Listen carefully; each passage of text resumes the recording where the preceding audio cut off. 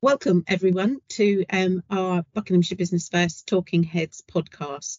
So, as many of our listeners will know, Buckinghamshire Business First, in partnership with Visit Buckinghamshire, has been really quite heavily involved in supporting tourism and hospitality businesses over the last decade.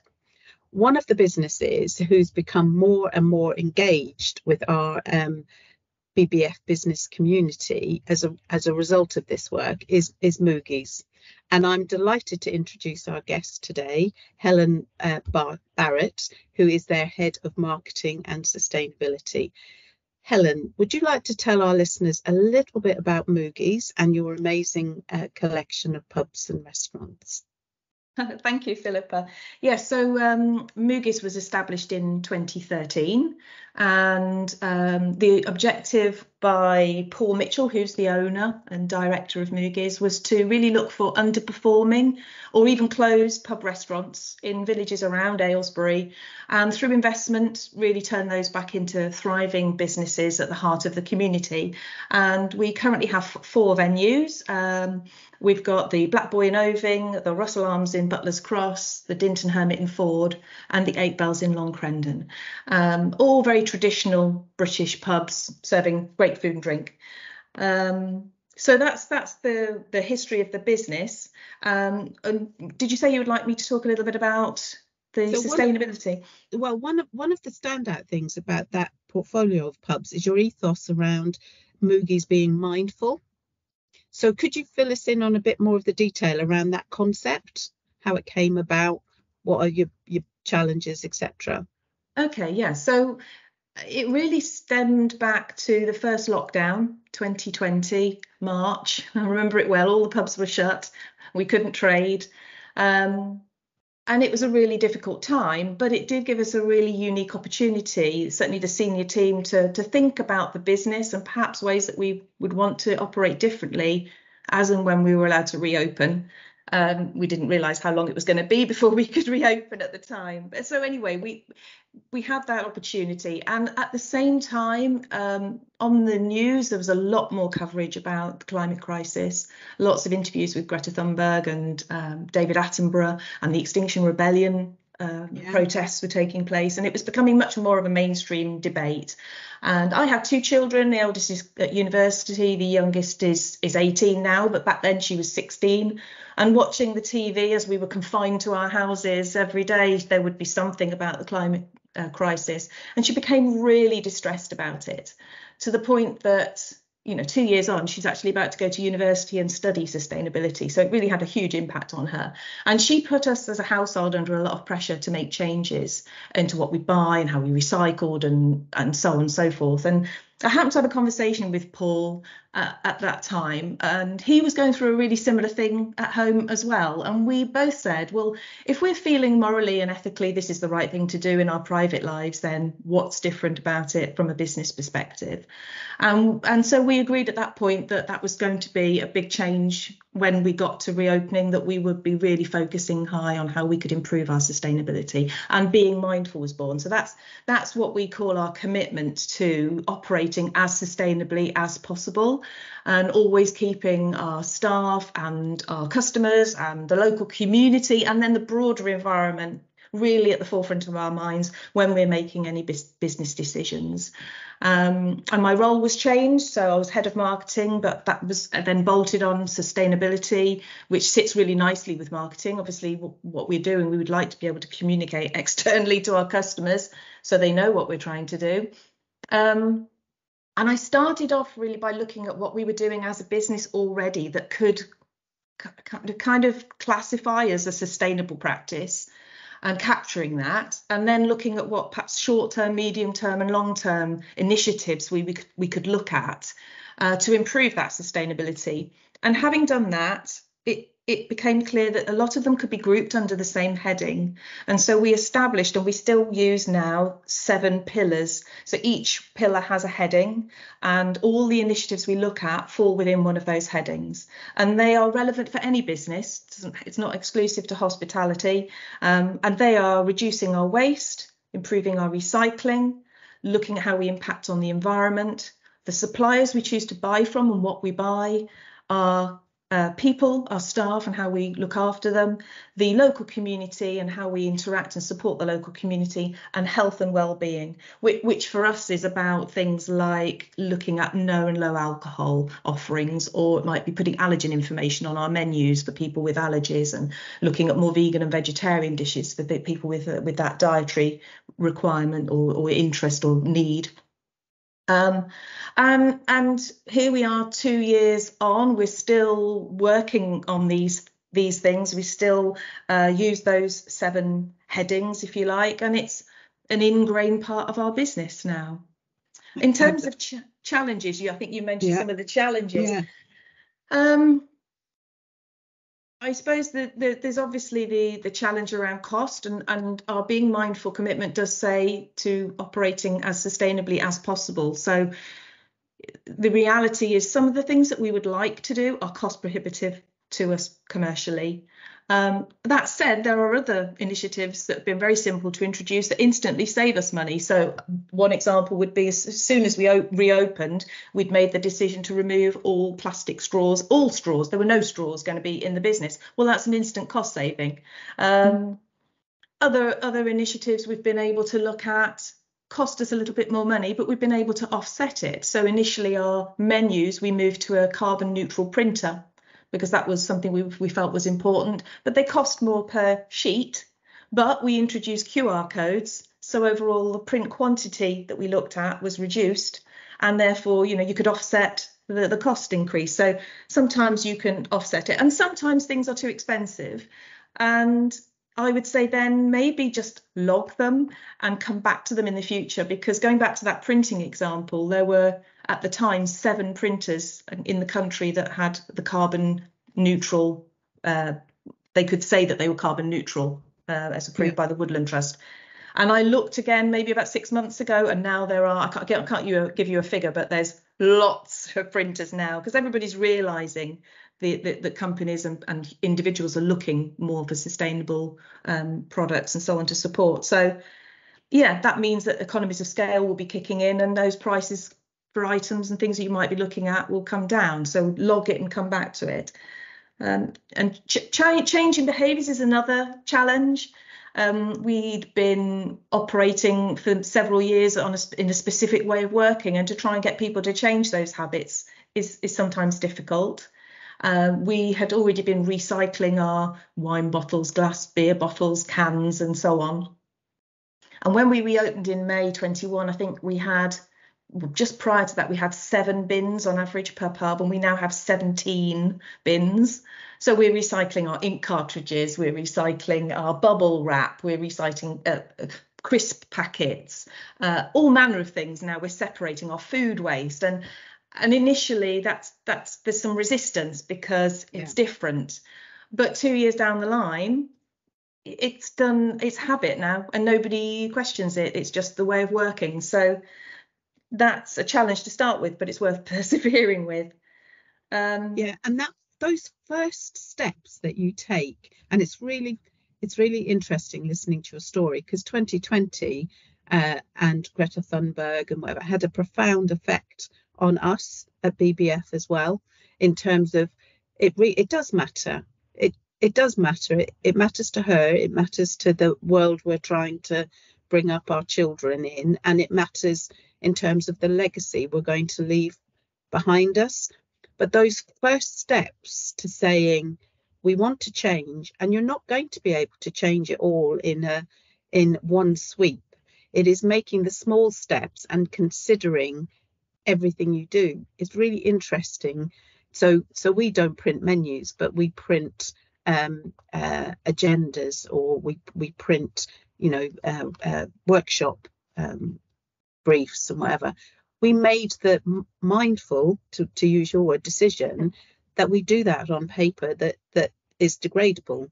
If we order collateral like pens or whatever, it's got to have the credentials that meet our company's ethos. And did the same. So we've signed up to the Race to Zero in order to drive down our carbon footprint, which on reflection, 4 years ago, I'd got every excuse in the book for why I wouldn't do that, because we were in serviced offices, we were doing all outside of our control, which really were just barriers that we were putting in our own way. Because year on year since then, we've driven down the carbon footprint, and not everything sticks. It's like you're saying, sometimes you have to, okay, that one's too difficult. Financially, we can't do that, but let's go back to it in a while. Yeah. So I really empathise with the and I think any business in any sector, it's those first steps. You just got to commit that it's what you want to do. Yes.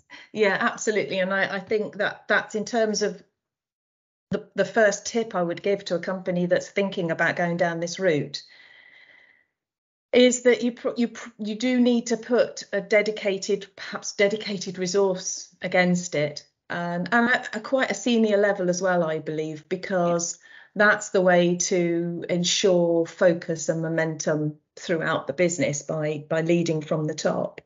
I would agree, and I think you need a Jiminy Cricket within your business that is that you allow to call you out, and to just say, are we doing the right thing? Is that in line with what we set out to do? That advocate within your business that will be passionate about it and bring everybody with them. Yes, I mean, it's interesting you mention that, because we've now also noticed a benefit. We've had our first member of staff join us, a new manager actually working at the Dinton Hermit, and one of the reasons that she gave for leaving where she was working currently and actively seeking to work with us was because of her passion for sustainability and her recognition that we were genuinely making efforts, and that was really important. And I think that's an increasing trend, that the younger people in particular, if you want to attract them, you've got to be in this game. So that's a new trend, definitely. Yeah, and I think it's win-win, isn't it? Again, you're right. I think it acts as a magnet for people to work with your business. It acts as a magnet for people to deal with your business, and it is definitely the right thing to do, isn't it? Yes. It's such a win-win. Yes. So last year our paths crossed, Helen, at our AGM, at the BBF AGM, which was themed around the future workforce. And then just last month, I think we met up again at our MP's briefing with Greg Smith, where you were amongst a host of businesses who were kind enough to come together to discuss some of the challenges facing businesses in rural Buckinghamshire. And those were opportunities to make sure that the business voice could be heard by people who could influence government policy and help national government support tourism and hospitality. There are so many challenges for the hospitality sector. And I think at the MP's briefing, we spoke about staff recruitment and retention. We spoke about EV charging points and a multitude of other things. We, in general, Buckinghamshire Business First doesn't get many pubs or restaurants reaching out for support or help. And I know it can be all-consuming running the business. But what made you reach out? What support have you had from Buckinghamshire Business First, or any of the programmes that were running? And would you be able to articulate the benefits to others of doing what you did in terms of reaching out? It's often difficult, isn't it, to take the first step? So what did you get out of it? So my first interaction was probably around July last year. And so we'd already started on our being mindful journey. And I had a meeting actually with a lady from Visit Bucks. Yeah. And Lucy. I took that's right. And I talked to her a bit about Moogies, and we talked about being mindful. And through that conversation, she flagged up a whole host of of things that I didn't know about, whether it would be webinars. Did you realise that we do webinars? And did you realise there was a low carbon workspace grant? And did you know about, I met Dan Cope, and so there were things that we were trying to do almost on our own. And it's a lot easier if you're doing it with somebody else. Because I had a conversation with Dan last week, and I was going through our latest targets for being mindful, and made some suggestions to him about could we do X, Y, or Z, and as ideas, and he would bounce back and say, well, hang on a minute, we've got something in the pipeline on that, hold this space, and I'll be able to come back to you, and could introduce me to other organisations. Through the networking events, I've met people who have put me in touch with other organisations connected to sustainability. We made a connection through one of the workshops, a lady, nothing to do with hospitality. She's a solicitor, but she's introduced us to somebody who is an expert in recruitment. And we've had a free initial conversation, and that's led to further follow-up conversations to really step change how we go about recruitment, which, as we've just said, is hugely important to us at the moment. So there's the whole networking piece. There's are you aware of some grants that are available that we can assist you with? And one of the things we were looking at as well was accessibility. So she made me aware of the Accessibility Hub project that was underway at the time. And to me, that fitted very nicely within the community pillar of our being mindful approach, because they're going to be people within our community who have accessibility issues, and we want to be as inclusive in our venues as possible.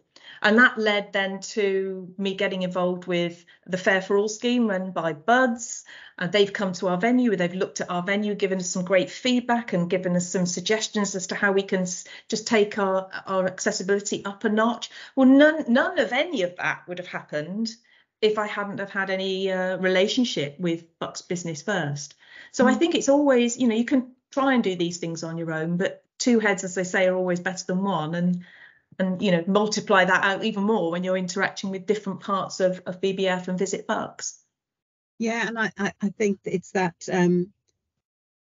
when you're operating a business, it instinctively it's heads down, isn't it? And you yourself and perhaps your immediate team are trying to work across quite a broad spectrum of expertise and whatever else. And Buckinghamshire Business First was one of the reasons we came into existence. So we came into existence about 11 years ago with business people saying, we don't know all the huge raft of support that's available. There's too much, and we haven't got the time to sift through it all and find it and what's relevant. And so part of what we do is join the dots. So those conversations that you're having with Lucy, she's able to tap back into an understanding of what support might be available for your business. It's wonderful with Moogies, because what I've noticed is the conversation is two-way now, because that conversation you've alluded to with Dan around, maybe having a session where business, like a surgery, a drop-in surgery idea. I think. Drop-in surgery idea round sort of net zero and whatever else. A really, really good idea. And so we can take that away, develop that, and absolutely that'll start to play in over the next few months. So, and that's a really constructive relationship where this conversation is two-way, because again, without businesses talking to us and being part of this community, you don't get that development. And we are here to support businesses in things you need, and also to give volume to your voice. I don't know whether you felt it at the MP's briefing, but because we're an economy of small businesses, sometimes it can feel like you're just a single voice whistling in the wind.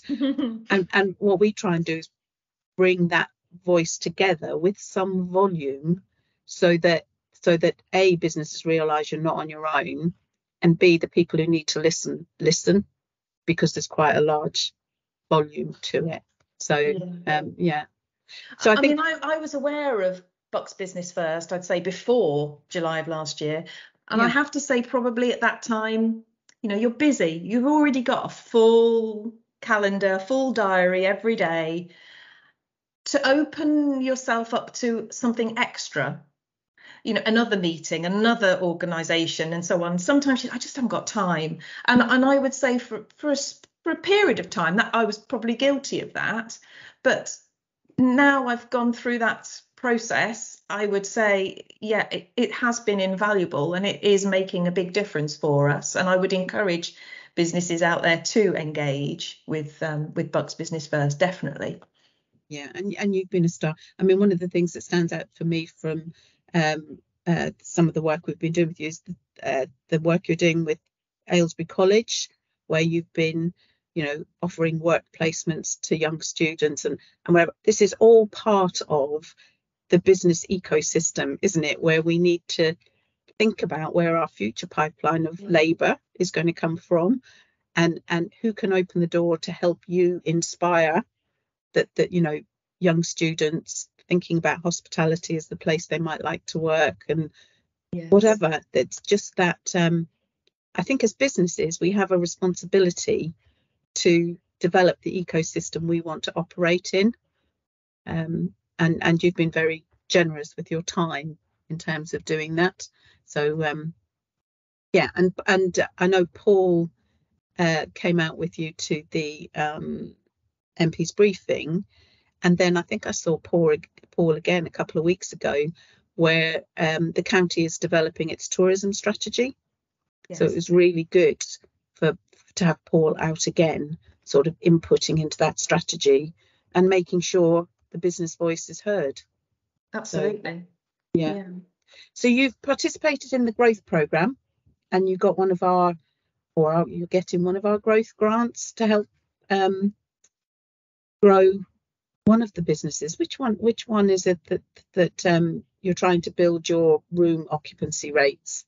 The Dinton Hermit, yes. So at the Dinton Hermit, we opened that venue in November 2019. It'd been closed for about 6 years, and it needed a thorough refurbishment. We started off with the restaurant and the bar, opened in 2019, as I say, then went into lockdown. Hadn't anticipated that, and had hoped to refurbish and open the rooms there. There were 9 well, more than that, but it doesn't matter how many there were. There were a certain number of rooms, of which we refurbished 8, because we converted one of them into a laundry, so we could do our own in-house laundry and reduce transport miles and use chemical-free products, etc. And so what we've experienced since the rooms have been open, a fantastic occupancy through the peak season, because we're so close to some beautiful wedding venues, and often we provide that overspill for the friends and family that need accommodation in the area. So we're booked out for a large part of the year. But as a new business, once that season came to an end, what we noticed is that we were pretty strong during the week with business accommodation, and Fridays, Saturdays really quiet, and we weren't attracting that leisure, leisure as we call it, occupancy. And so, yes, the grant you're referring to was to do a piece of work to look creatively and try and identify where those opportunities might be, linking with relevant organisations, events, etc., and trying to understand how we could improve that. And that's underway at the moment. It's work in progress. It's not something you can just turn on overnight. Unfortunately, it takes time to build all these things, and that will link in to a certain extent as well to the tourism strategy that you were talking about. So yes, that's work in progress now. Very good, very good. So Helen, we're running out of time, and it's been a real pleasure catching up with you. I think Moogies helped show that there are opportunities to grow in this sector, particularly if you operate within the visitor economy in Buckinghamshire, and there's dots that can be joined up. I think diversifying what you offer for visitors, both local residents in the local geography and also from further afield, and building your place in the local community and in the business community of the county through Buckinghamshire Business First. It's been a real pleasure listening to your story. So thank you. Oh, thank you very much. It's always a pleasure to talk to you, and thanks for all the support from BBF. And yes, You're next welcome. time meet you in the pub. Indeed. Thank you. Thanks, Philippa.